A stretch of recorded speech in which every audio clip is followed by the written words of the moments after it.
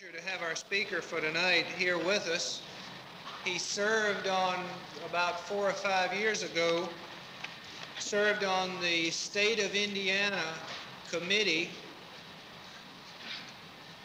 which worked to advise the state on the total setup for a College of Architecture, and also on the campuses in the state, which ones to consider and for what reasons. George Danforth studied at Armour Institute of Technology in Chicago, which is now Illinois Institute of Technology.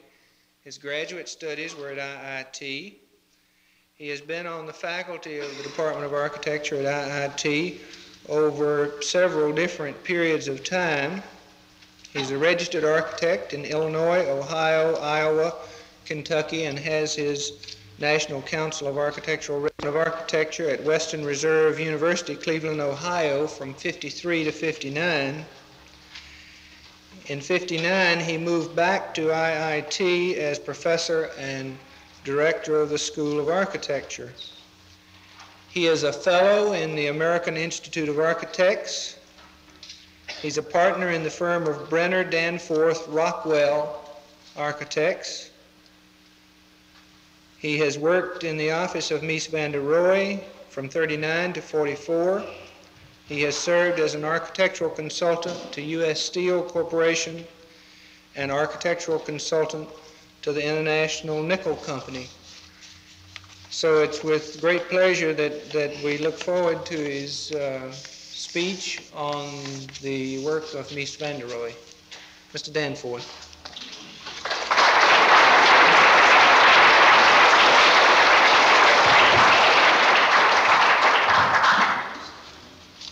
Thank you, Dean Sappenfield.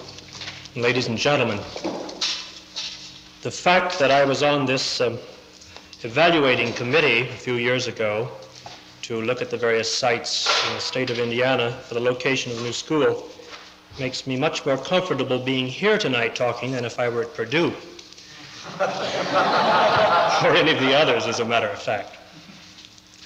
That was an enlightening experience, nevertheless, to see, regardless of the fact that the decision was to have the school developed here, School of Architecture and Planning. It was an enlightening experience to see what is happening in the general area of education at the college level within the state of Indiana, particularly those areas that relate to and can be interdependent with the fields and the endeavors of architecture and planning. It was not an easy decision to make for various reasons, which I need not go into tonight since it's not relevant to what I came here for. But I'm glad to be back here and see the school on its way. And having had the opportunity of starting a new program, although not a new department at Western Reserve, I can wish you good luck and Godspeed, etc. Relative to my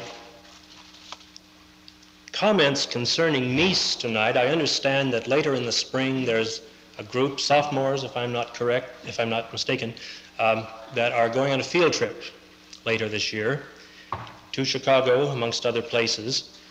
I don't know what the timing of it is, but I think it might be of interest to you to call your attention to the fact that on the 24th or the 25th, I think 25th to the general public, of April, there is opening at the Chicago Art Institute an exhibit on the work of Mies van der Rohe.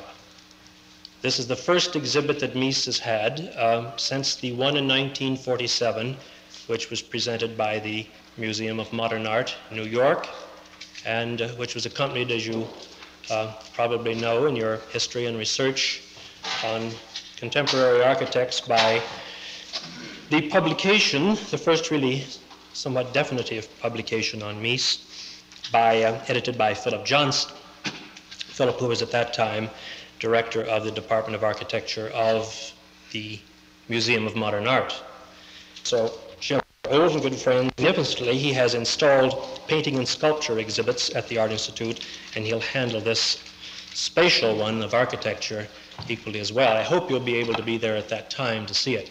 It's worth seeing. It will be not a retrospective of Mies's work, but like my remarks tonight, it will show a few judiciously chosen works of the architect. Works which are, as I've tried to bring to you tonight, which are milestones in his own development, or turning points or milestones which are significant in a particular development, and which really in essence point up the character of his work, the development of his work, and the consistency of his architectural endeavor. When do you go, by the way, to Chicago? You haven't set a date. Well, it would be an exhibit worth seeing, sure. The comments tonight I've put under the title of Concerning Mies van der Rohe. It's certainly involving the work that he has done. It touches upon his educational importance. It draws upon quotes that I think are particularly cogent in bringing out a point or an idea that he has embodied in his work and indeed in his philosophy. As we know, every cultural movement has its leaders. They are the individuals who are unusually imaginative and creative, and by being so have the power to project themselves beyond the firmly established conventionalities of the milieu in which they live. The presence in any society of these original thinkers is that society's assurance of progression. For only by a constant infiltration of new ideas, produced by keenly perceiving innovators, can a culture advance. Architecture, as one aspect of the culture of our time, has had 4 highly creative and prophetic individuals to give it meaning, direction, force, and vitality. Frank Lloyd Wright, a native of America; Le Corbusier, Swiss by birth, French by adoption; Walter Gropius, German-born in Berlin; Mies van der Rohe, born in Germany, lived in Berlin for the most of his European life, and who came to America in 1938, becoming a citizen in 1944. All have made their significant contributions, but it is Mies van der Rohe who has more articulately achieved the reunion of architecture and the means of our time which make architecture possible. In fact, Mies undeniably has made it clear in his work that a new aesthetic is inevitable when a straightforward, ordered, and reasonable use of the structural means available is employed. And he hastens to say that without a collaborating spirit, an expression of any form has no importance, no stability, and no value. And I've heard him comment too that this spiritual quality is a very difficult one to attain in our time. Mies knows of what he speaks when he says this, for he is one who developed his art in contact with tradition. Born in Aachen in 1886, his childhood years were spent in that city which was the first capital of the Roman Empire, the Holy Roman Empire, and was the focus of Western culture in the early Middle Ages. Mies attended the cathedral school in Aachen, founded in the 9th century by Charlemagne, and was profoundly impressed by this environment. The spatial quality of the old city taught him many lessons which are apparent in his work.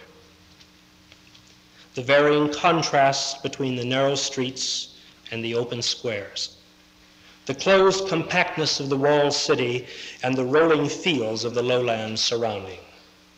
And probably most of all, he was filled with wonder by the mysterious beauty of the chapel of Charlemagne, to which he went each morning with his mother for devotion. Mies often refers to the time when, as a child, he wandered into the lower reaches of the chapel and came into a large, empty room lit by a few candles. its space punctuated by the simple stone columns whose upper extremities disappeared into the shadows. Here, he later realized, was a superb example of the transformation of the material into the spiritual. Here, he felt, was where structure and space reached its highest value. Mies's father was a master mason, and in his youth, Mies too was an apprentice to a mason. An intuitive craftsman, he brought to architecture the craftsman's sure sense of workmanship and values. This is evident in his every building. It must be remembered that such a sense of craftsmanship in Europe is a tradition which goes back to the guilds of medieval times. It is significant that Mies came to building at a time when every building standard was being lowered. His knowing skill showed us how to build again. His boldest buildings, quite in the grand manner of the cathedrals, are all the more convincing of his prudence. Still, even the surest mastery of materials and methods, the deftest touch, the finest feeling for detail, the most fertile fantasy, without direction, are in themselves only talents, however rare. It is the sense of direction more than anything else which has made possible the development of Mies's architecture. It is, more than anything else, a philosophic development. In his early 20s, Mies worked in the office of one of the foremost masters of the older generation of architects in Germany, Peter Behrens. And he was in close contact with the members of the Dutch school, whose leader was Hendrik Berlage. Of this experience, Mies has said that from Behrens, I learned great form, and from Berlage, I learned structure. In studying Mies's earlier work, the influence, or his earliest work indeed, the influence of Carl Friedrich Schinkel, who was born in 1781 and died in 1840, and Frank Lloyd Wright are most evident. Schinkel was one of the most important architects of the European Romantic period. His remarkably fine sense of proportion resulted in whatever historical style he used becoming uniquely his own. Schinkel's architecture was a controlled withholding of everything openly dramatic and had a feeling for the clear, careful articulation of the individual elements. Mr. Wright impressed Mies with the idea of the open plan and showed him new plastic means of architectural expression. Mies's entire career has been one which has kept him in touch with others, frequently on an international basis. Often, as in his buildings for some of the great European exhibitions of the past decades, or for other official representative purposes, Mies had the responsibility not only of showing what he was personally capable of, but of speaking for the group of which he was a member. Such ties and obligations, instead of becoming a hindrance, actually were a challenge to develop what was best in him.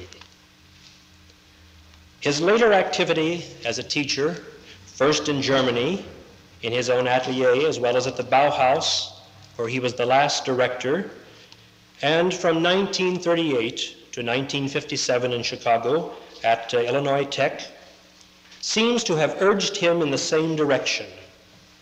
That is, to develop his personality in clarifying for himself the essentials of sound architecture. It is this stress on essentials which gives the individual mark to Mies's architecture, an individual note which is sustained and forceful as it is inconspicuous. His work betrays character rather than personal color. His work is utterly new without being novelty, or without being of a fashion, or trying to create one. The first impression of his buildings is that of utmost simplicity. Only gradually does the observer become aware of the fact that this simplicity is the consequence of a long process of thinking, planning, and organizing, of the most painstaking workmanship at each stage in the progress of work, in each drawing, each model, not to mention the final product, of the most conscientious use of technical methods, of materials, of external conditions. In short, of a most complex process of formulating a problem and solving it in all its aspects in the most thorough manner. The great personal qualities which manifest themselves in his work are extreme seriousness, devotion to a task, an almost ascetic modesty, and an incorruptible honesty. Mies displays no self-indulgence. He yields in no way to whimsy and has no goal of self-advertisement through the use of individualistic frills or spectacular idiosyncrasies. His buildings are certainly no food for people spoilt by modern flashiness or sensationalism. They are severe even to a kind of ruggedness, and yet careful study reveals the finest and most noble proportions, textures, and color schemes. They are extremely usable and livable for people of good, healthy tastes. May we have the lights, please, and the first slide.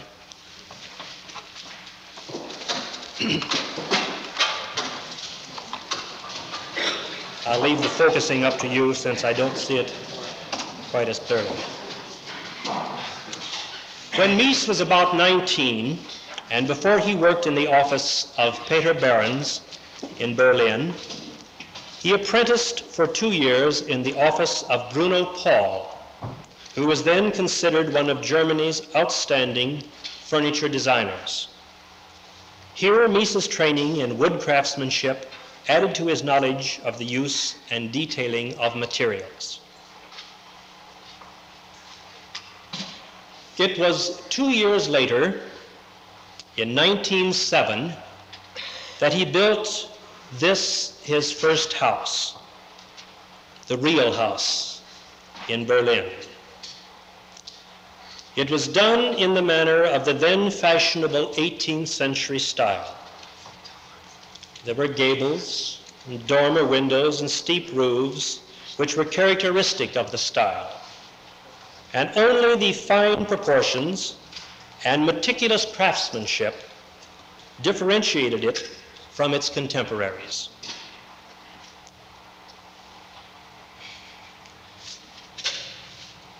In 1912, after Mies left Behrens' office, he entered a competition for a monument to the 19th century statesman Bismarck, which shows his indebtedness to the work of Schinkel. The site, as you can tell from this rendering, was an imposing one, and although traditional elements are used, they are shorn of their applied ornamentation, reduced to their essentials, and refined in their proportions. Can you see on this side by me okay? After 4 years in the Army, Mies, in 1919, did the design of a house for the Kempner family, again in Berlin. Again, it shows the influence of Schinkel. It was not built, and it was the last romantic work that he did.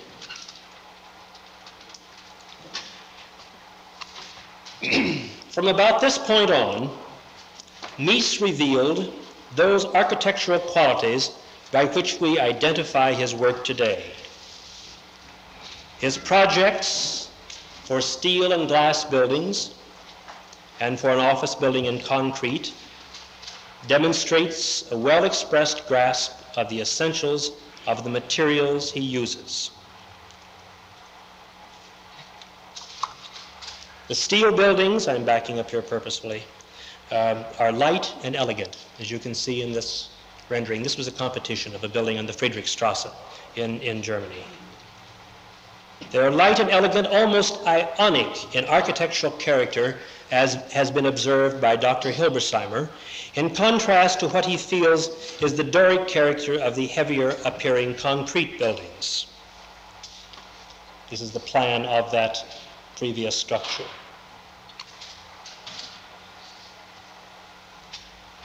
And this is the building which was of that same period of projects which Dr. Hilbersheimer has spoken of as being more Doric in character.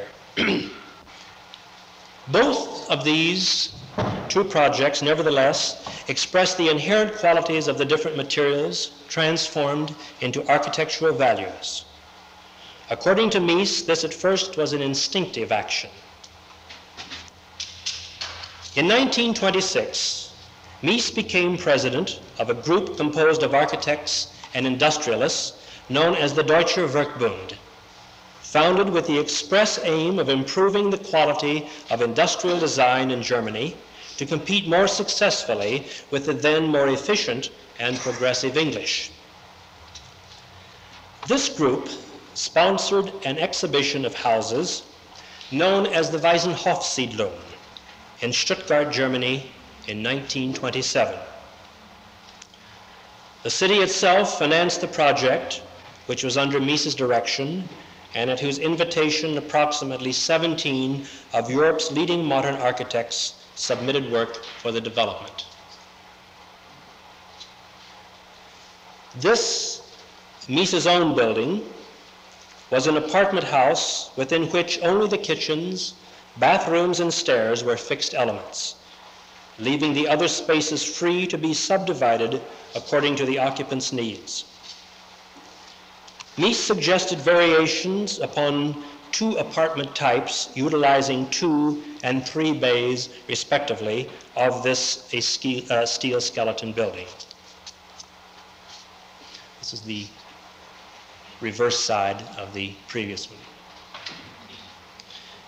A building which, along with a number of others in the area of the Waisenhofsiedlung, still stands and is taken care of by the city of Stuttgart. There's 2 of Corbu's buildings, Mart Stam, Hilbersheimer's building is still there, and a few of the great names that participated in this exhibition. In the area of exhibitions, Mies's concern and mastery of concept and detail is as evident as in his architecture. In his earliest exhibitions, the first being for the Werkbund in Stuttgart in 1927, each object was treated with a new respect.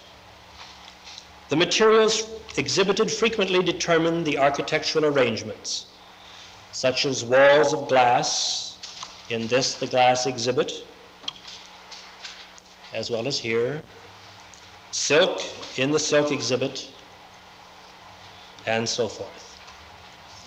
It was in many such exhibitions, as well as on the interiors of some of Mies's residences of this period, that he had the collaboration of an extremely gifted interior designer and architect by the name of Lily Reich.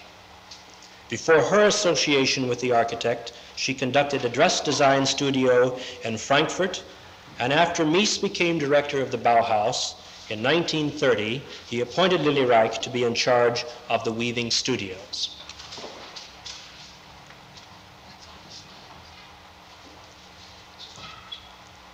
Mies's concern with every detail and object resulted in his first chair done for the Exposition de la Mode in Berlin in 1927. It is known as the MR chair.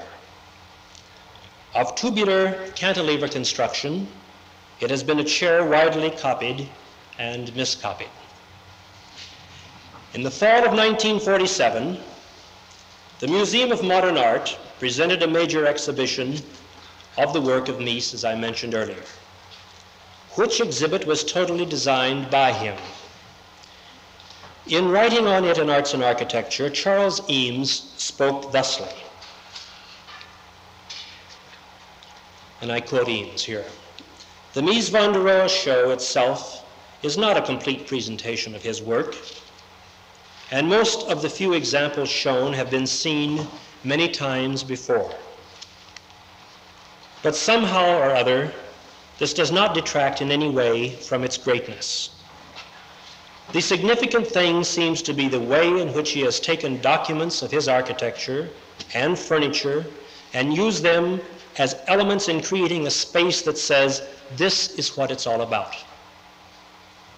Certainly it is the experience of walking through that space and seeing others move in it that is a high point of the exhibition." He continues by saying it comes off wonderfully in so many ways.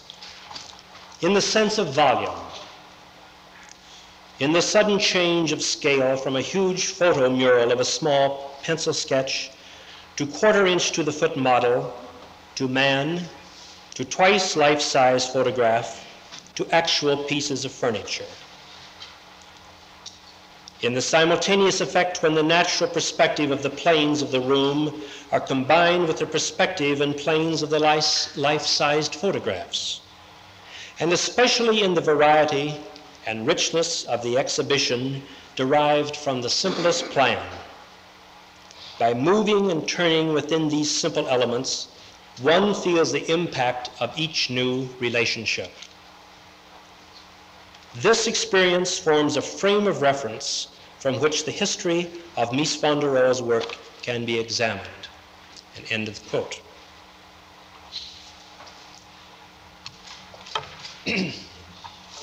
Mies's most famous and exquisite building was the German pavilion at the Barcelona International Exposition in 1929.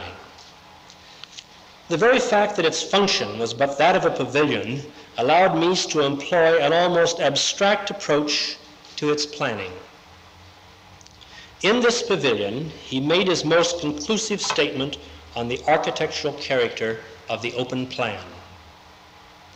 His reputation of the understanding of space as an architectural factor of expression was firmly established by this building.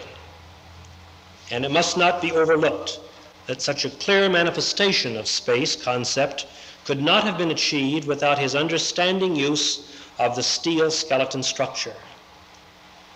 For it must be kept in mind that the very root of Mies's architectural philosophy is that architecture is the logical outgrowth of our structural methods. Between the two horizontal planes of floor and ceiling, the vertical planes or the walls were disposed of in a surprising way. They were differentiated in material, size, and proportions. Their purpose was to divide the enclosed space and at the same time unite it visually. Moving about within the structure, one was surprised by the unexpected. What one saw was both simple and complex. Richness was there through the use of elegant materials and through the succession of different spaces, none closed, all leading from one to another and finally merging with the exterior space of the garden in which the pavilion was sited. This work united the rational of the structure with the irrational of the space, or with the irrational, I should say, of the space concept, resulting in a real architectural work of art.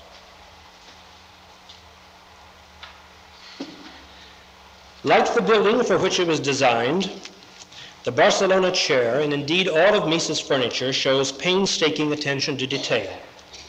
Chrome-plated spring steel frame, saddle leather supporting straps, welted calfskin cushions.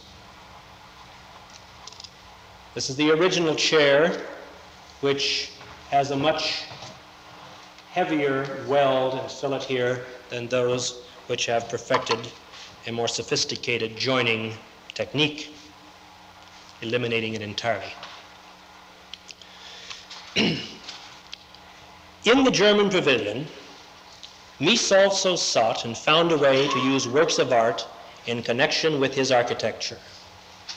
Never one to degrade art to mere decoration, but by using sculpture as an equal means, he enriched both art and architecture.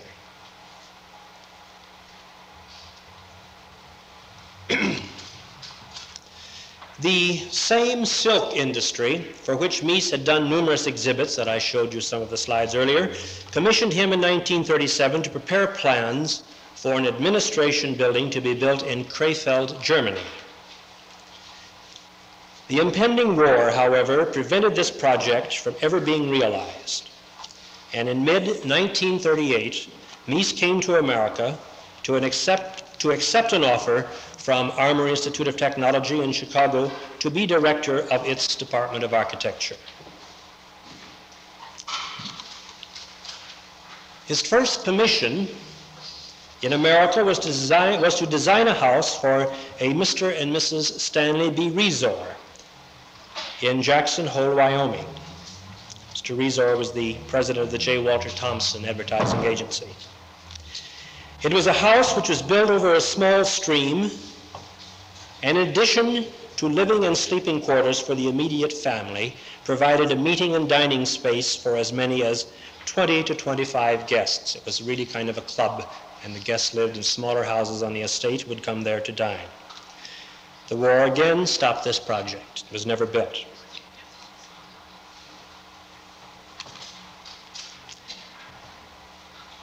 Soon after Mies assumed directorship of the department, the Institute's president, Henry T. Heald, brought to him the task of being architect for a completely new physical plant. Of Mr. Heald's 14 years as president of the Institute, Dr. Robert Hutchins, then president of the University of Chicago, has said he did something quite remarkable and unexpected. He made the Institute significant in Chicago and in education. But by commissioning Mies in 1939 to plan and build the new campus, Heald contributed to the importance of the school from an architectural and planning viewpoint as well. It was an astute judgment showing respect for the practical capabilities of the man in whose trust he had placed the educational development of the school's students of architecture.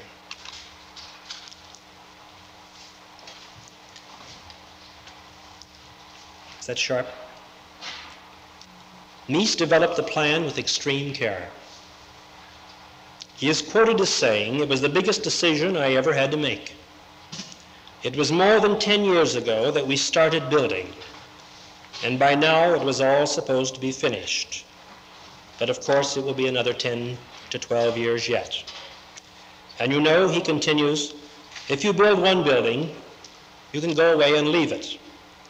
But 25 years is a long time these days, and I know our way of building had to reach across this time and not become out of style." A basic module of planning had to be found which would be suitable for the principal requirements of a school, to contain the offices, the classrooms, the laboratories, and the drafting rooms, and the lecture halls. Much investigation resulted in a 24-foot square bay as the module. This 24-foot grid was superimposed upon the site and affected not only the buildings themselves, but the spaces between them. It has a further function, as Professor Hilbersheimer points out in his book on Mies, that it prevents decisions to locate buildings under the pressure of certain needs, which might disadvantageously affect the order of the whole. In this scheme, I might point out, I don't know whether any of you are familiar with the area. This is 33rd Street running west. This is State Street to the north, to my right. There was a street in here which was proposed to be closed. Therefore, the lecture halls were placed outside of the buildings in many cases.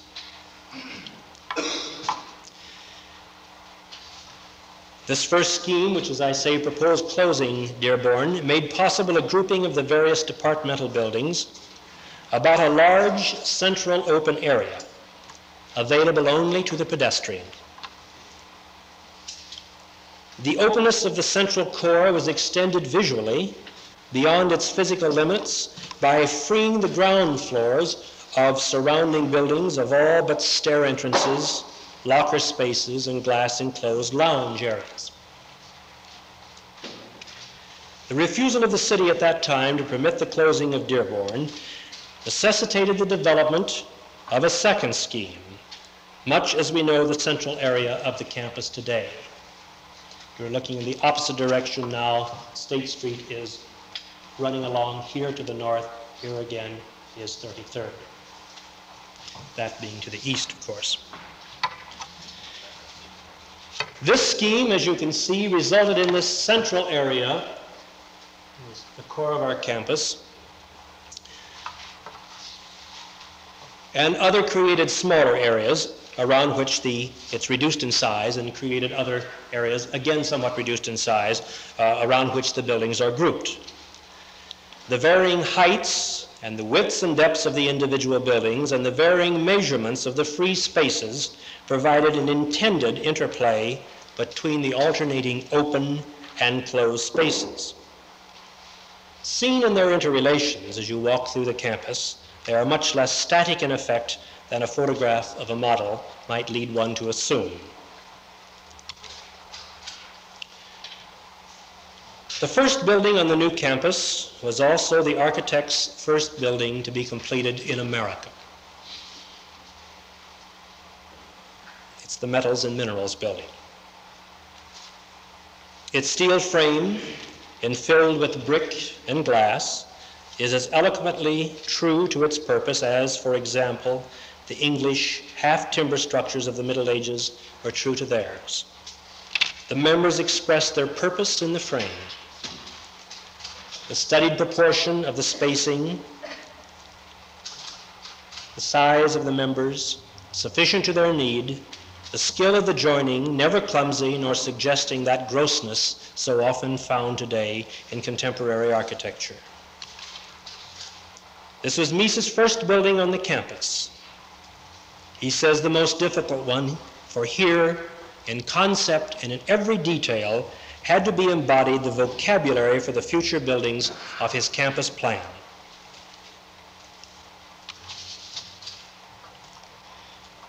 The chapel on the IIT campus is the first ecclesiastical building done by Mies.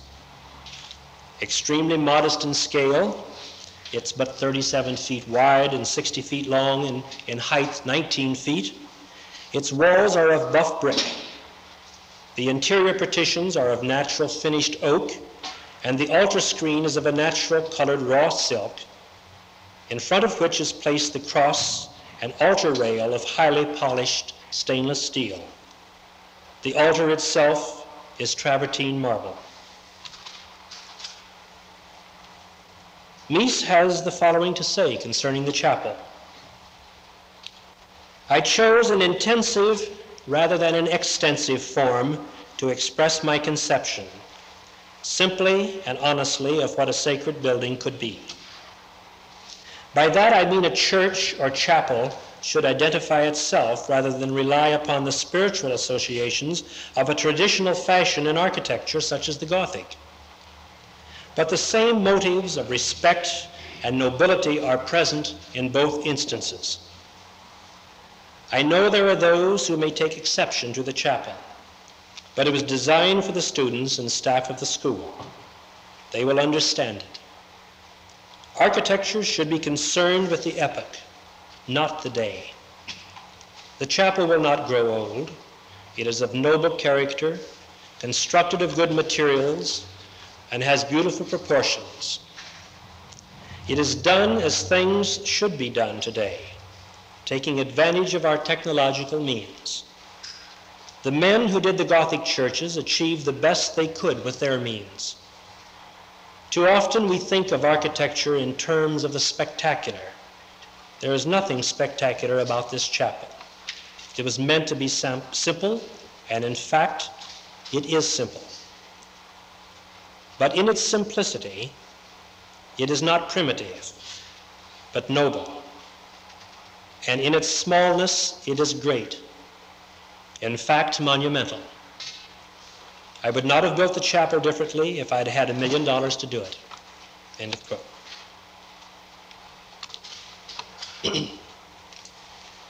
In 1943, the Architectural Forum sponsored a project in its magazine which concerned itself with the design of numerous specific buildings for a small city. They invited different architects to present their ideas on a particular building, and Mies, upon being invited, prepared sketches for a museum for a small city. The building he created for this project, as well as his ideas on museums, can best be described by noting his statement which accompanies these sketches. The museum for a small city should not emulate its metropolitan counterparts. The value of such a museum depends upon the quality of its works of art and the manner in which they are exhibited. The problem is to establish the museum as a center for the enjoyment, not the interment of art. In this project, the barrier between the work of art and the living community is erased by a garden approach for the display of sculpture. Sculpture placed inside the building enjoys an equal spatial freedom because the open plan permits it to be seen against the surrounding hills. The architectural space thus achieved becomes a defining rather than a confining space. A work such as Picasso's Guernica has been difficult to place in the usual museum gallery. Here it could be shown to greatest advantage and become an element in space against a changing background. Under the same roof, but separated from the exhibit itself, this would be to your right, would be the offices of administration, which has their own, having their own service and storage facilities in the basement under that particular part. The view you saw before was looking for the entrance in this direction. Small pictures would be exhibited on freestanding walls. The entire building space would be available for larger groups, encouraging a more representative use of the museum than it is customary today, and creating a noble background for the civic and cultural life of the whole community. Those are his comments upon this project. It's interesting to note here, too, that over this hall, the elimination of columns, he provided a girder on the roof, which is a precursor, again, of what he has done in some buildings you'll see later. I think that is evident in this view. You can see just the touch of it over the auditorium section to the right.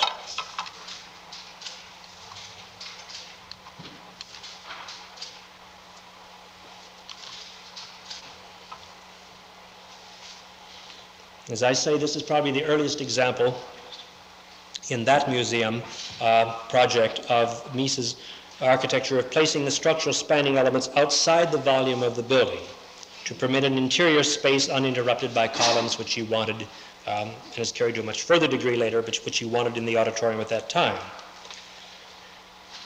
In the 1946 project for a drive-in restaurant in Indianapolis, Indiana, this concept constituted the total structure of the building, with the roof plane being suspended under the large trusses, which in turn are supported by 4 columns. And typically Mies, it is the structure which catches the eye, not the usual and ever-present electric sign. In the project for an office building for an insurance company, also in Indianapolis, 49 and 50, can be seen a detail for the treatment of the secondary structure of the building, the outer envelope, or the curtain wall as we've come to know it, which he has developed and refined in subsequent work.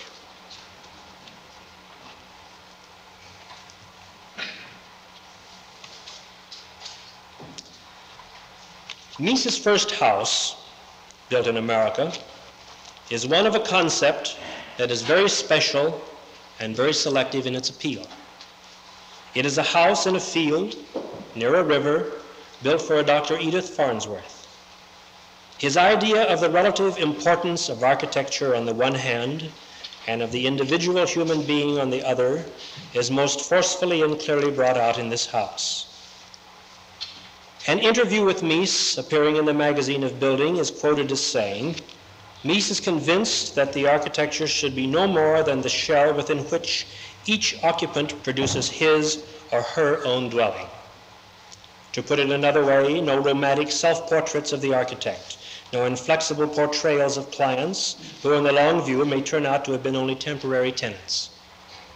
Mies believes that his architecture must be objective, impersonal, a quiet and simple space, a backdrop against which each individual in all human life, in its great complexities, can develop freely and develop in changing ways from generation to generation."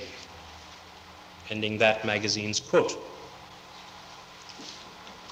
There is an almost jewel-like perfection to the house, not only in the workmanship, in the detail and simplicity of concept, but in its very setting amongst the trees, which recalls that very special relationship of the house to its setting as found in some Japanese architecture.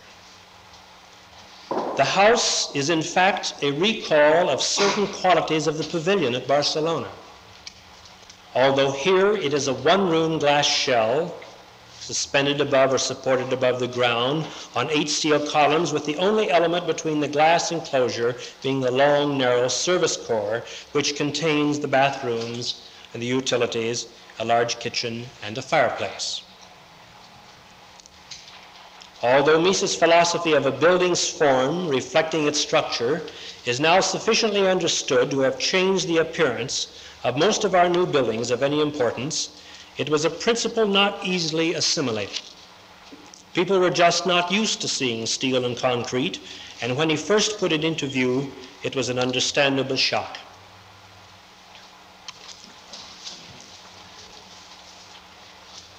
The 860, 880 apartment buildings, built in 1951, are two structures within the vernacular of skyscraper, whose influence is literally universal.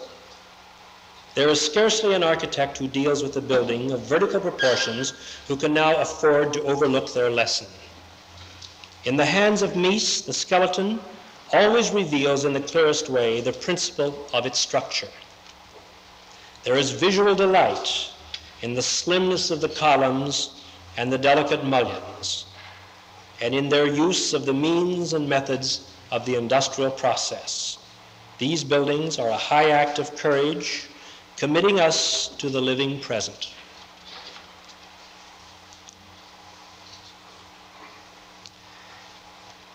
In the early 1930s, Mies created a series of projects for courthouses, in which the space of a house and its property is confined within the wall surrounding the property, which defines the periphery of the lot.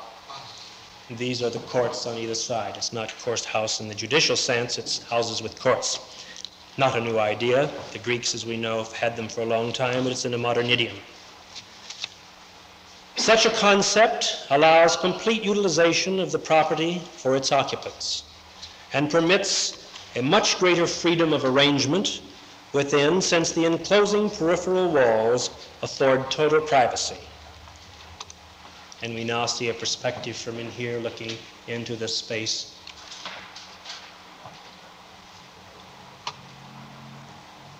Which shows how a wall might be treated as a mural.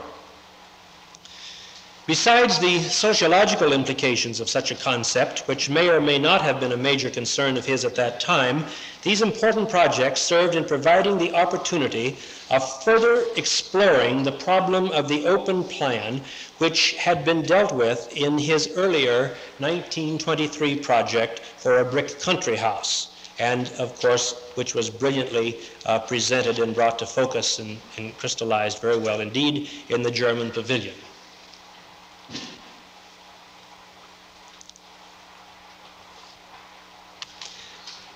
In 1953, Mies was invited to participate in a competition project for a theater and concert hall in Mannheim, Germany. The result was a solution which is grand in concept and which does not conform to established traditional ideas of what a theater should look like. That is to say, the stage and the auditorium no longer determine the form of the building, but are placed within the huge column-free hall within which the functional elements can be developed as their need exists without interference from the structure. The building had two auditoriums within it. One was a small theater seating 500 people, and this into which you are looking is a larger hall of about 1,500 or 2,000 people.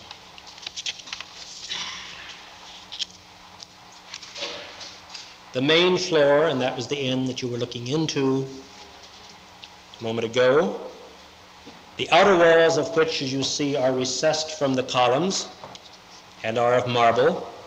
It contains the entrance halls for the larger and the smaller theaters, the foyers, the dressing rooms, the rehearsal rooms in the center, workshops, storage space, studios, offices, cafeterias, and kitchens, and those sort of services. Coming up the stairs in either case, then, you come to the second floor, which contains the auditorium, and the stages and the dressing rooms, and promenades and restaurants, and again, more workshops. The span of the trusses, the great trusses, is 226 feet, and the overall length of the building is 536. And the trusses and their supporting columns are set at approximately 80-foot intervals, which will give you some idea of the scale of the building. And going back now again to show you how he's treated the seating element itself in the main auditorium, it is indeed a cantilever from the bottom, quite free in its back part, quite open.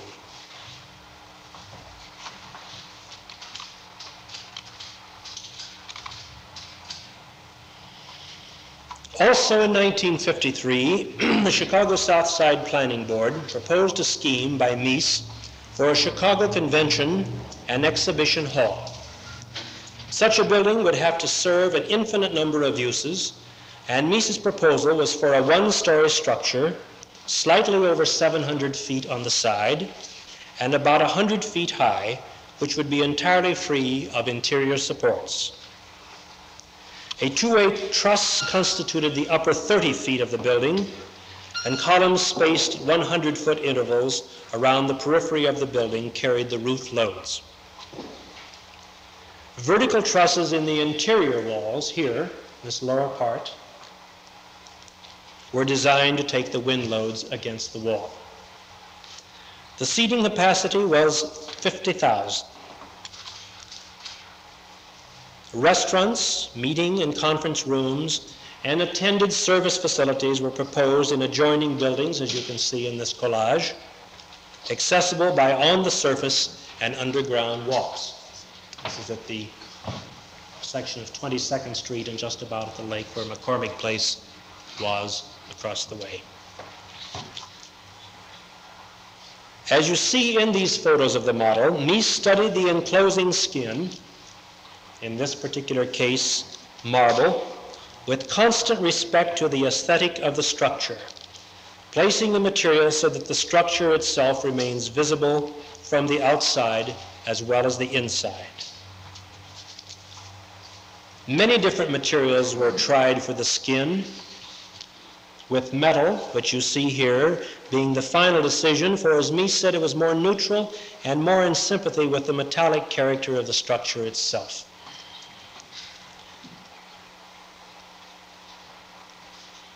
Dr. Hilbersheimer, in his book, Mies van der Rohe, has said,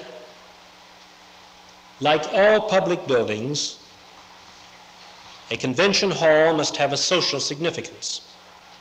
The problem of the architect is to express this significance architecturally. He is also concerned in such a building with the problem of monumentality, since great size is one of the requirements. Dimensional extension alone, however, does not result in monumentality, Hilbersheimer continues.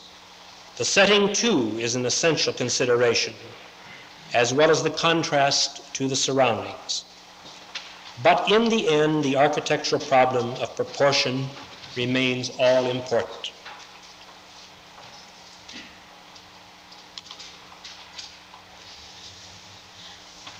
Mies's first building in New York City was constructed for the Seagram distilleries. It's a 38-story structure of steel enclosed in a framework of bronze with warm gray tinted glass.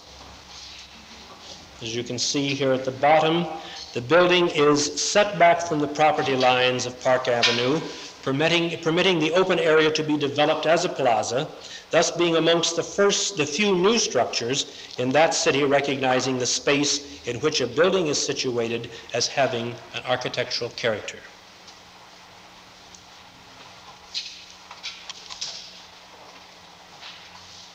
With the change.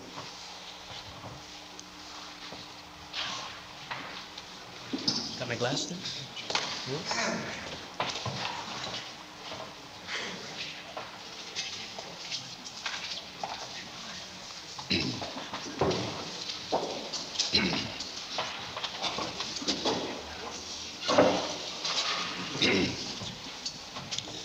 With Dr. Hilbersheimer, who, by the way, is an internationally known, he's not living now, he passed away last May, but an internationally known city planner and formerly director of the Department of City and Regional Planning at IIT and a colleague of many years with Mies.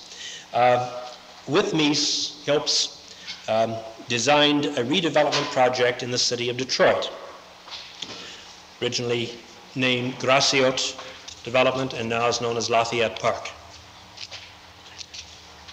Of this 76-acre project that you see a model of here, which has been almost totally built, Hilp says that the Graciot redevelopment, or the Lafayette redevelopment project, demonstrates what can be achieved by building on less expensive land, by planning for a larger area, and by mixing tall buildings with low buildings.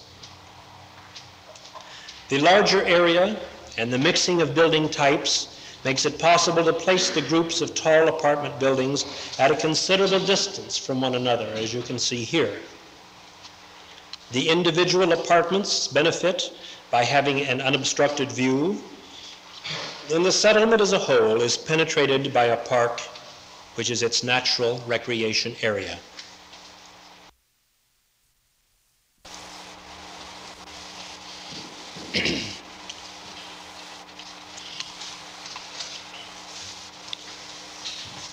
In Mies's long and consistent architectural career, the most significant building to be built to date is Crown Hall on the campus of Illinois Tech. This great building houses our School of Architecture, Planning, and the Institute of Design, and is the architectural emphasis of the entire campus idea or design. Its structural concept is that of an all-steel and glass building of such a system which permits the main floor to be entirely free of columns. The roof plane, and this is a good view showing somewhat of the elements of the structure under construction, obviously. The roof plane is supported by 4 great steel girders spanning 120 feet and placed 60 feet on centers apart. The large hall is 20 feet in height and houses the drafting spaces, an exhibition hall, and a reception area. I assure you it doesn't look this pristine now, with all the classrooms and the students in it. The center part, as I spoke of, within this space, behind that wall, in front of that wood wall, is our exhibition area. To the right is an entrance off to the south, and the studio classes are around, with the offices on the opposite side of this wall and within a core. Now the spaces around the open area allotted to the drafting areas are separated one from the other by storage elements, not at all full height, the same height as this, which provide additional exhibition wall space. And the basement contains workshops and studios for the Institute of Design and storage and services for all 3 of us. Crown Hall was dedicated in February of 1956. One of the principal speakers at the occasion was the late Ariel Saarinen, himself a significant architect and the son of Eliel Saarinen, founder of the Cranbrook Academy. What he said concerning the architectural heritage of Chicago, the spirit of the architectural heritage of which Mies has carried on, the attitude of those who gave Mies the opportunity to develop the building itself, and of Mies as a man and architect, was spoken with such warm sincerity and deep insight that I feel it worthy of quoting and completing this talk on Mies almost in its entirety. It's most appropriate. Saarinen says, ever since the fire, Chicago has excelled in giving bold, imaginative builders an opportunity. 70 years ago, now 80, the world's first steel frame skyscraper was built here in Chicago, the home insurance building by Jenny. In 1885 it was. The city's energy and vitality attracted daring men. The gap between engineering and architecture began to close. There were important innovations. There were the great builders, such as Jenny, who did that first building, and this, the second lighter building, now Sears and Roebuck. Burnham and Root, who did the Reliance building in 1894.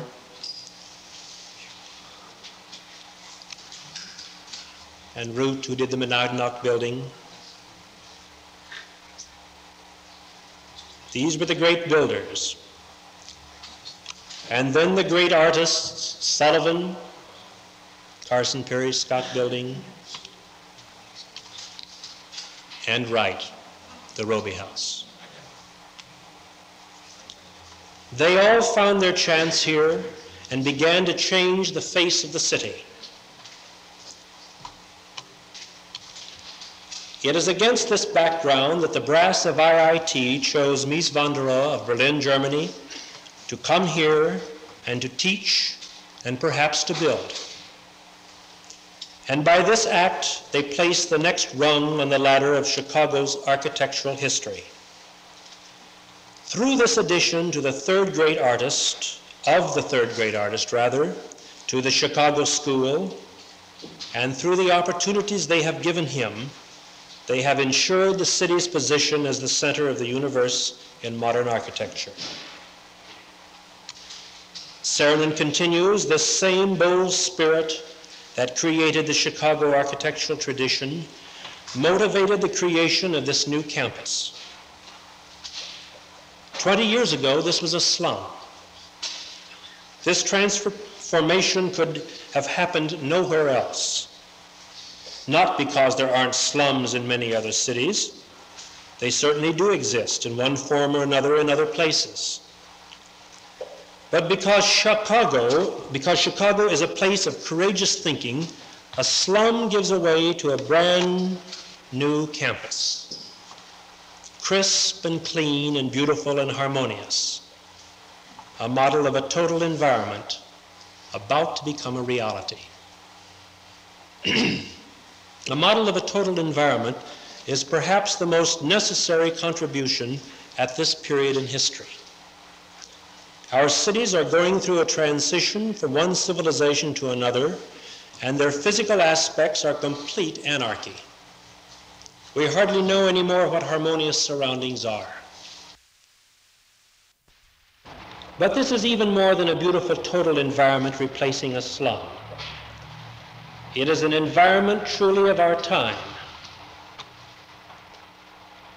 He says that the Architectural Forum said, the best architectural expression of a technical college in the world. I would say, continues Saarinen, it is the best expression of a whole culture that is growing out of a technical civilization. These buildings are built on one great principle, that architecture should be a part of our time, and the teaching of our time should be expressed in every building decision, from the overall concept to the smallest detail. Such an ordered expression of our time and such a development of technology into art gives us faith and encouragement and gives us a cornerstone on which we can build a culture. Then I want to say a word about this particular building. It is fitting that in this city, architecture should be taught in the proudest building on this campus. It is time that architectural education came out of the dingy attics of the past into this serene temple of the present.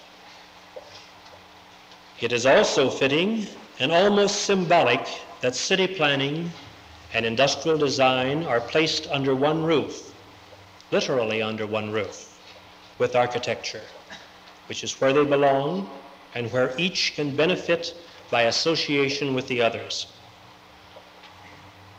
I have talked about the architectural traditions of this city. I have talked about the total environment of this campus. And I have talked about this particular building. And by showing how this architecture is an expression of our technologically oriented civilization, I have indicated its universality. But today, when so much stress is laid on the common denominator, on teamwork, on a vernacular, on the impersonal, we tend to forget the importance of the individual. Such thinking does us harm. Great architecture is both universal and individual. The individuality comes through, as here at IIT, as the result of a special quality. It is a quality that cannot be taught by teaching. It is a quality that can and cannot be seen in every part of this group, in the flashing, in the corners, in the materials, in the proportions, in the very placing of the buildings. This quality is the philosophy and thinking behind the whole complex. The universality comes because this is an architecture expressive of its time. But the individuality comes as the expression of one man's unique combination of faith and honesty and devotion and beliefs in architecture. In short, his moral integrity. Great architecture is always informed by one man's thinking. We can borrow and build on someone else's philosophy, and we can finally perhaps evolve one our own. But the important lesson is the absolute necessity of having a philosophy, or as Mies calls it, a spiritual orientation. The moral fiber of this man can be a measuring rod and inspiration that we can carry through our lives. His singleness of purpose, his complete devotion, and almost religious dedication to the very best in architecture can be a touchstone for all of us. Thank you very much.